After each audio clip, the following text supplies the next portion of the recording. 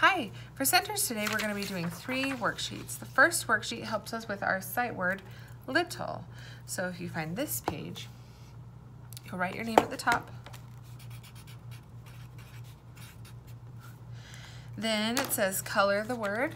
So you're going to color in all of the littles. It doesn't have to be exactly perfect. We're just trying to color in kind of the white space. So you'll color the little, then you'll grab your pencil and you'll trace the word little.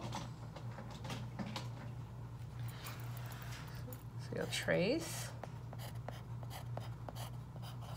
Then you'll practice writing it on your own. I'm going to use my marker so you can see. Now, you might not know how to spell the word little, so you just look right up here and copy the word, the letters, L-I-T-T-L-E. Do your neatest handwriting you can do and write it 4 times. Okay, that's the first one, the sight word little. The second one is called color by sound. On this one, there's 2 sides. One is the A side, the next one is the E side.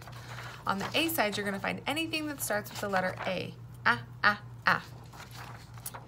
Ant, apple, fish. Which ones of those start with Ant, apple, fish. See how I colored ant, ant, apple? I did not color fish. These 2 letters are called vowels. Vowels have 2 different sounds, like we practiced in our letters. A says A and A. E says E and E. So we're going to be talking more about vowels this week, okay? So they make 2 sounds. I want you to find everything that starts with the sound or with the letter A and E, okay? Now, did you notice here how I didn't change my color for every single little thing? I just kind of shaded over the top. If you're just shading over the top and you're not changing your color, that's fine. Same with the astronaut. You don't have to color his suit different than his boots. You can do it all the same color. I know sometimes we do a lot of coloring, so just do your best. Okay. And then the third one is counting sheep.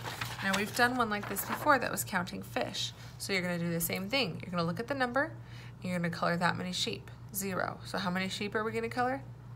0, no sheep. This one has the number 1. So how many sheep are we gonna color? 1. So just grab your crayon, whatever color you would like,